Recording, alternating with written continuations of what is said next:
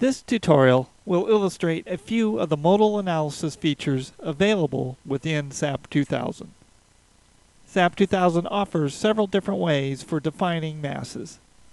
The masses used in the program are typically available from object material properties, applied loads, or assigned masses.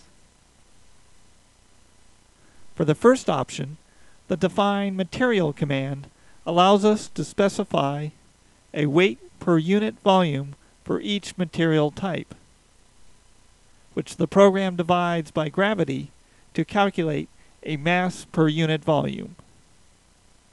The mass per volume is multiplied by the volume of the objects and then lumped by the program at the joints.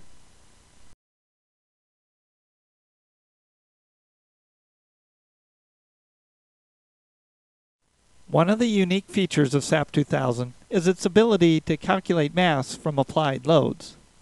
Only loads in the negative z direction may be used to calculate mass.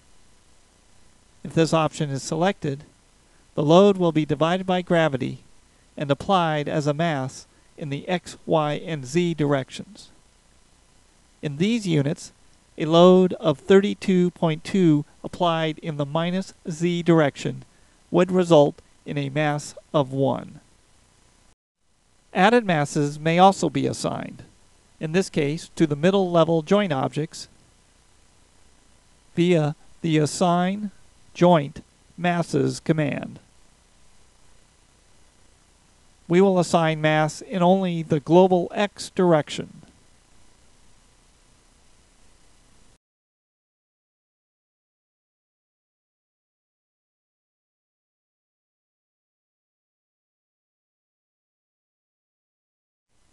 The define mass source command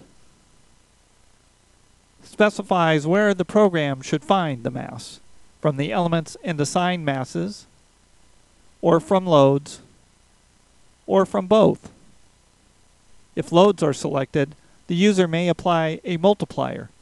Note that the loads will have already been divided by the appropriate gravity factor. This example will use the element and added masses. We will not use the loads.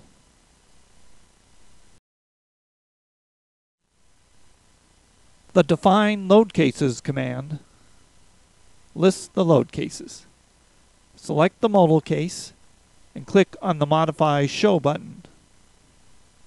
Here we can specify the type of analysis, in this case modal,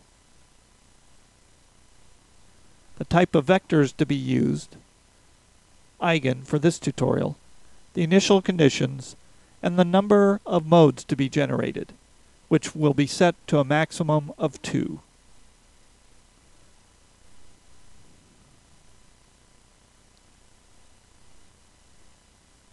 For this analysis, we will restrict behavior to that of a planar frame.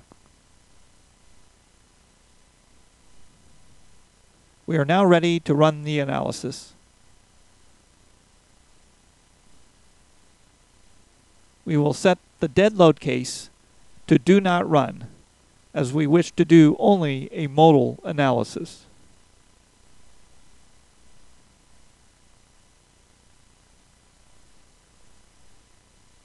Once the analysis is complete, the first mode shape is displayed.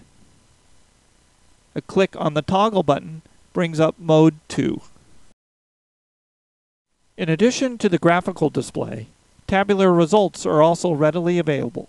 Go to the Display Show Tables command and check the Joint Output box, and then click on the Modify Options button. Here we can set the number of modes to be displayed from all to just the first.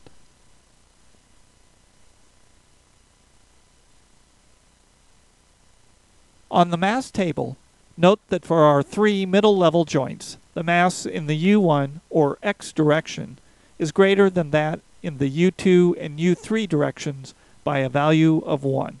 This is where we added the mass.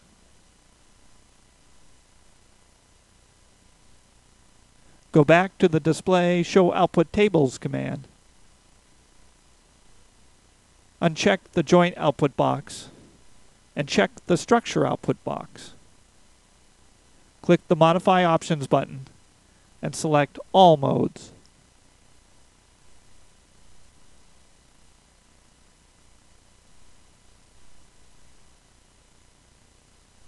The table of modal load participation ratios shows that we have full participation in the X direction, but that additional modes are required to capture the Z direction response. This concludes this tutorial on mass and modal analysis.